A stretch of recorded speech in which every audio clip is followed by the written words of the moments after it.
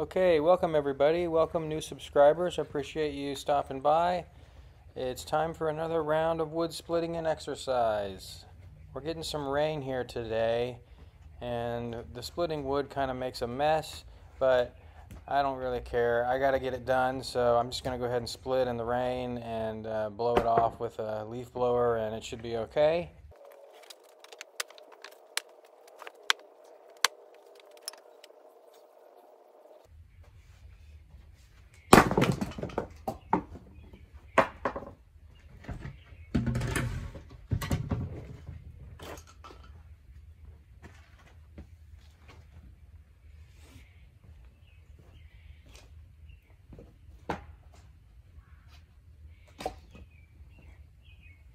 Today, as I'm splitting, I just pick the wood up each log I split and I stack it as I split.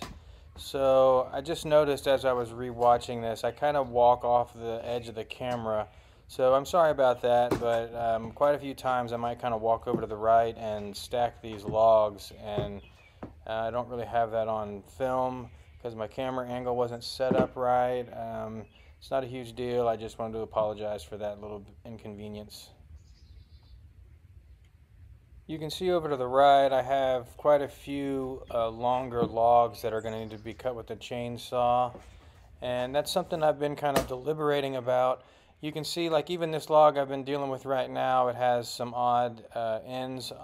The cuts on the end are not perfectly straight to where it's hard to get them to stand up straight, and I'm running into that a lot, especially just on these smaller little ones. I think the larger rounds they'll stand up, but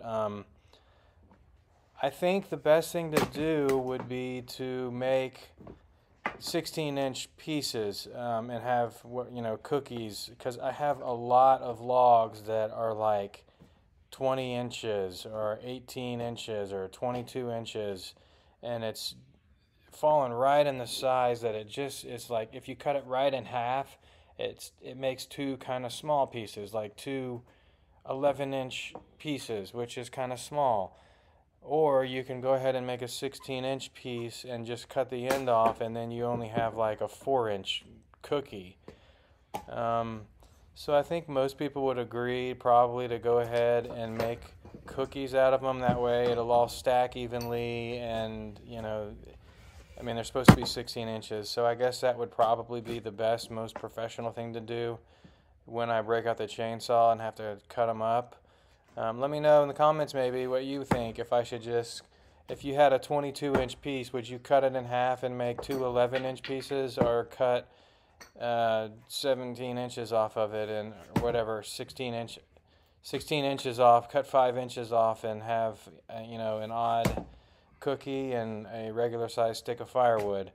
I guess I could just take all the cookies and burn them in my fireplace and keep those for myself.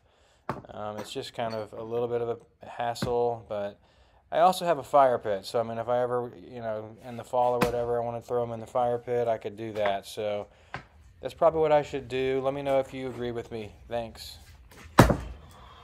And if you're a loyal watcher and you saw the last video, this is that banana wood that is not splitting, and I'm just going to keep pounding on it until I can get something, and it's just not going. It's splitting about 4 inches down and no more.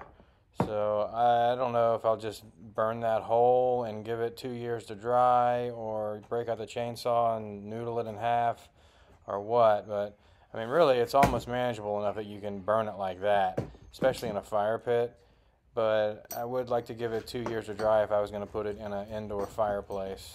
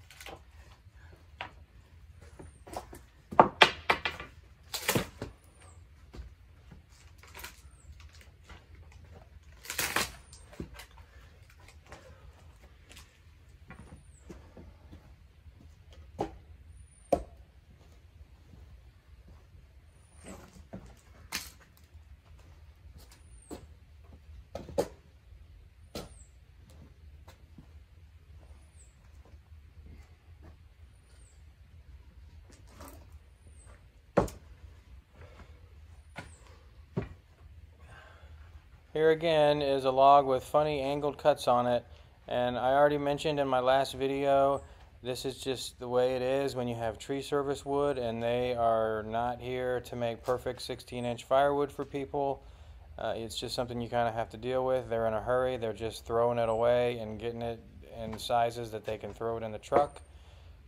So you just kind of have to deal with that, but that's what I was kind of starting to say before too. When I break out the chainsaw on some of those, when I'm making 16-inch firewood out of it, I could kind of buzz off some of those angled cuts on the end so I could stand it up and split it easier. But also, like I said too, on the bigger rounds, a big round will stand up. I mean, you have to cut a big round pretty funky to not get it to stand up. But just on these smaller, tall little rounds, if they got an angle, I mean, obviously they're just kind of hard to stand up.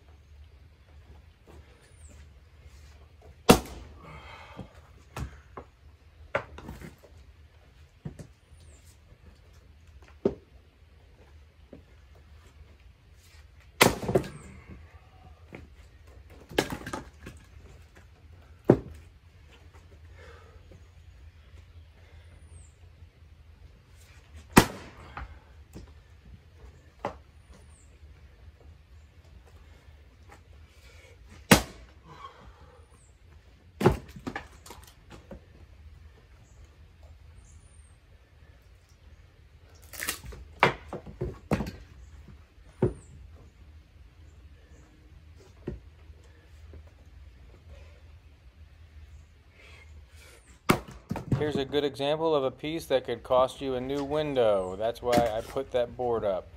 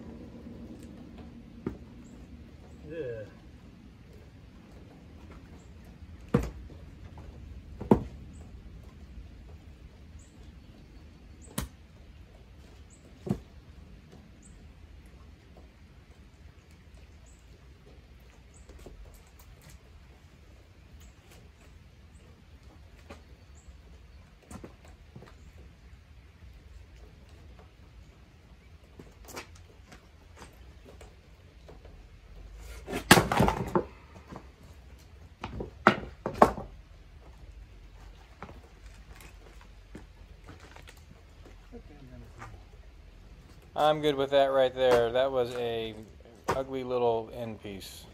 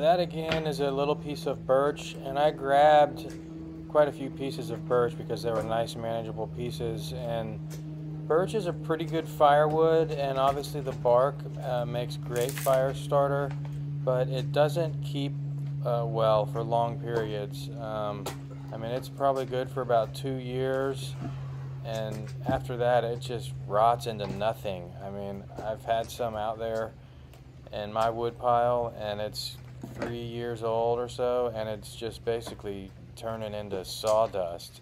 So it doesn't store real well, but for the first year or two, it's pretty good firewood.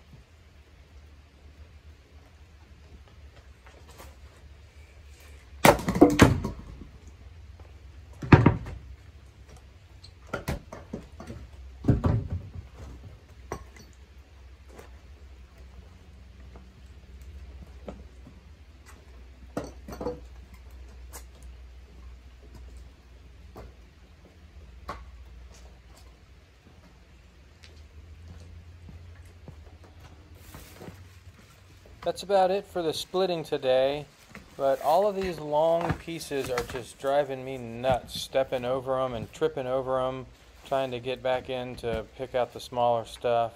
So I'm just going to kind of arrange these longer pieces that need the chainsaw and get them up out of the way, so the next time I want to come out and split wood, I don't have to keep stepping over them. And that'll be also, I mean, one of the next times I come out to split wood too, I'll have to use the chainsaw, so that'll be coming up, and I'll just get these cut up. But if you look at those few rounds, not the birch poles that I'm holding, but those few rounds that are leaning up against the wood pile, those are examples of ones that are like 22, 23 inches long, where if you could kind of imagine, you could cut them right in half and have two decent little pieces of firewood, but they're both kind of short. Or I could cut, 5 inches off the end and try to make them perfectly 16 inches. And then I'm just going to have to deal with all the offcuts from that. But, I guess if it's my own wood, I guess I should just deal with it and keep it and burn that stuff myself. And then, if I do end up selling some or whatever, I can make sure that people get nice, good 16-inch pieces. I don't know why, but I picked up this little birch branch and started messing with it.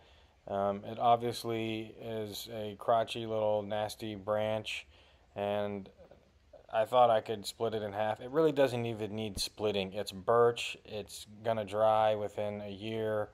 It's a small piece, so it doesn't really even need to be split, but for some reason I wanted to wrestle with it. And I hit it here a few times, and I think just what I did right here will even help it dry even faster, but it'll be fine to burn next year. I basically just kind of broke it up and put a bunch of splits in it and then threw it right back on the pile. But just breaking it open like that to where the middle can breathe will help it to dry, and that little piece right there is fine to burn.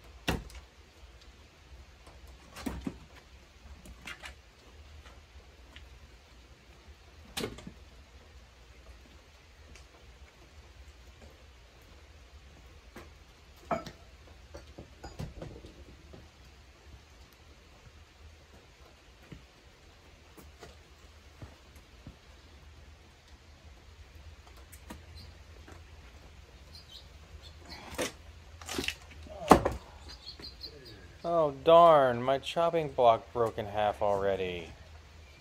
I'm hoping I can still use this. And there's more of them out there, but they're too heavy to lift for one person, so I'd have to find somebody out there to help me to get another one and get it into the truck. I mean, I could roll it close to my truck, but I don't think I can lift them.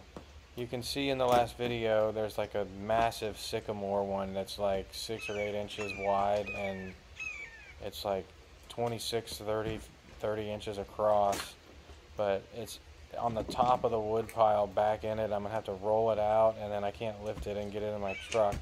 I would like to, and I mean, I kind of feel bad asking somebody to help me, but maybe somebody will be out there one day that could help me lift it. I don't know what to do.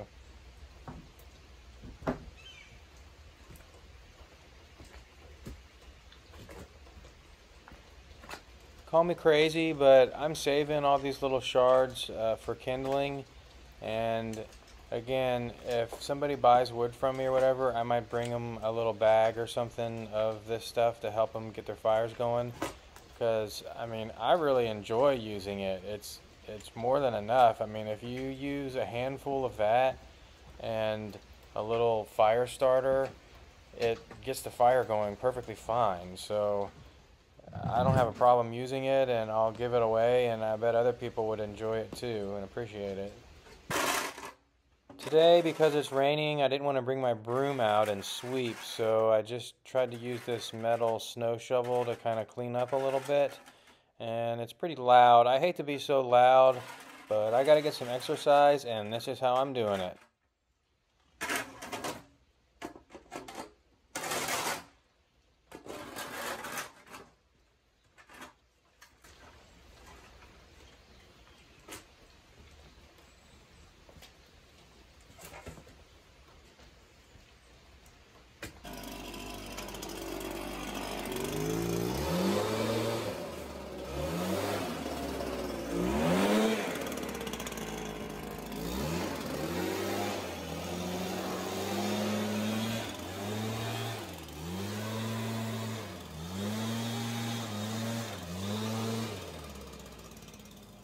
The leaf blower does a pretty good job of cleaning off the patio, I guess, when it's wet outside. So it's good enough for today, and when it's dry I'll do it again, and then if I have to I can power wash this thing this fall or something and clean it up real good after all this wood's been sitting on it.